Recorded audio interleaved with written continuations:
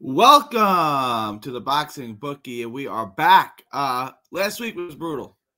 That was unexpected. Mauricio Ramirez, Regis Prograis.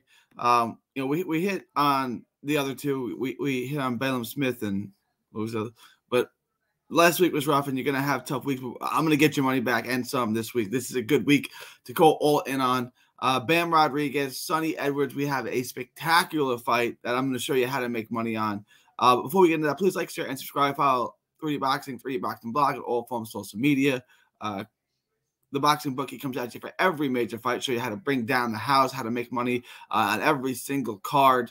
We're going to get it all back this weekend. Also, please subscribe to our other channel, Texas Boxing Scene on YouTube. All proceeds go to Autism Research and Recovery. Before we start, I do want to let you know I don't gamble. I use DraftKings to show you I can't even use DraftKings in Texas.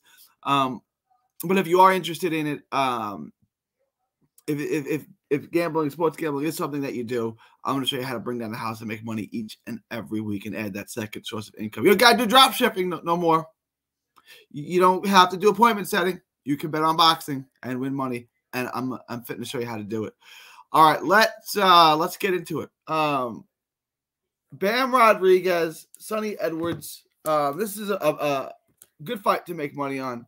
Bam, I just think is another level. We saw Sonny Edwards get through his last two fights with Campos and Alvarado. He got through them.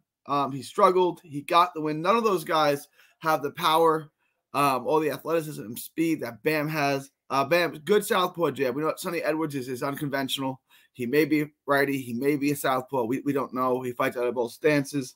Bam's got these check hooks, these angles. And then he presses you. He's out of the way. You can't hit him in return. And he's so fast and so agile. He's a good counter puncher. But really what it is his footwork and his explosiveness. He can just, like I always said, he's Manny Pacquiao and Vasyl Lomachenko's love child, right? Like, that's what he is. His angles, his power, he throws in barrages, right? Like, he throws in combinations. He's there, he's in, he's out. We've seen he's been a little bit hittable, but mostly we don't see him taking too many big shots. And Rungvisai clocked him a shot in the first round, and he ate it pretty well. The first round's usually he's feeling out round. If somebody's going to have any chance, he's got to steal the first round, get up on the cards. If Bam gets cooking in the first, I mean, I don't really see any. I'll show my hand a little early. I don't see any path to victory really for Sonny. Look, Sonny is an isolated boxer. He's too willing to stand in. He's too willing to be up against the ropes, right? Like, we think of him as a back foot fighter, and he is, and he's moving. Go watch this fight with Alvarado. He spent so much time, and he's eager to be with his back to the ropes. He cannot do that with Bam. Sonny's a good athlete. Bam's a better athlete. Sonny's got quick feet. Sonny Edwards has quick feet. Bam has quicker feet, right? Like, everything Sonny has, Bam is just better at. And obviously, Bam's the bigger puncher. He's the more gifted offensive fighter. Bam can knock him out. He can't knock Bam out. I think Sonny's got 4 knockouts in 20 fights. That's 20 wins. People are gonna make comparisons to Christian Gonzalez, was a back foot fighter. Christian Gonzalez was 5'7" and long. He's 4 inches tall and way longer than Sonny Edwards. It's not the same thing. Gonzalez was able to disrupt the timing, right? Like, he was able to, make Bam miss from range, right? Like, Bam couldn't get in. He wasn't as far in as he thought he might be, and he missed some shots. And, but that being said, the fight was 10-2, 11-1. It wasn't a close fight at all, right? Like, it wasn't even close, even though Christian Gonzalez had some moments. He had moments in that fight, like Benavidez had moments with Terrence Crawford. Like, okay, but he's still losing every round. Yeah, he put hands on him here and there. But, I mean, he's losing every round. The vicious combination punching, the timing, the speed, the footwork is what makes Bam Rodriguez special. I think the winner of this fight, Bam, goes on, and he should be on pound for pound list. Edwards is athletic. He's got some skills. He's a back foot fighter. He doesn't set his feet. He doesn't plant. He doesn't look to hurt you. He's got like quick little lead hooks.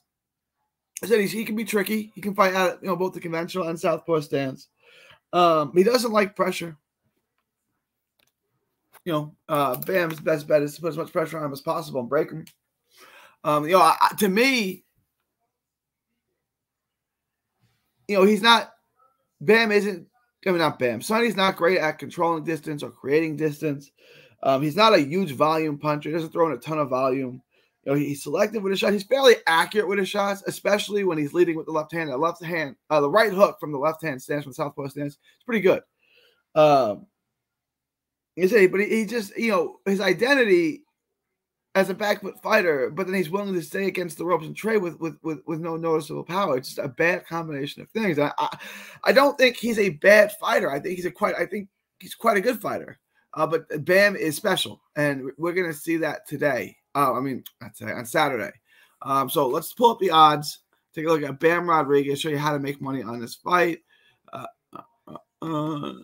Sonny Jesse, Bam Rodriguez, and Sonny Edwards. So the odds are not bad. It's minus 210. So $100 bet makes you about $90 on Bam Rodriguez. So we're going to do that at a 2-time bet because I feel this is a pretty safe bet. $200 bet on a 2 times bet. In this case, we use 100 just because it's an easy number. $200 bet. Jesse Rodriguez makes you at 95.23. All right. 95.23. Now, there's 2 things that we can do. I really like this bet. This really pays. Under 10.5. If Bam knocks him out in the 8th or 9th, which is what I'm kind of expecting him to do, that pays plus 475. The other bet we're going to take is Jesse by decision, just to hedge, right? Because I want to make you money back this week. How does Bam win this? By knockout, that pays big. I think that's what's going to hit, right? So what that would do, that would make you 475 plus we'll call it 100. That's going to make you 575 if that's hits. If it doesn't, no worries. We're still going to come out ahead because we're making a 2 times bet on Bam to win. So that's going to make us 95. We'll call it 186 minus 100. We're making $86 if Bam wins by decision, which isn't bad, right? Because we've already hedged. You understand what I'm saying? We've already hedged. The only way this doesn't hit is if Bam wins by knockout in the 12th. If Bam wins knockout by the 12th, and you can go bet on that if you want, and you're still going to come up ahead. If you want, we got round betting, right? If you wanted to do that and put a little bet on that, you can hedge with that. I'm not going to do it because I'm just going to play my chances and say Bam doesn't knock him out in the 12th. But that's something that you could do. You could add that. You want to see what that would look like if you did. Make a 1 times bet there. You don't even have to. You can make such a small little bet on that just to cover. I would do a 1/10 bet on that. I'm not doing that at all.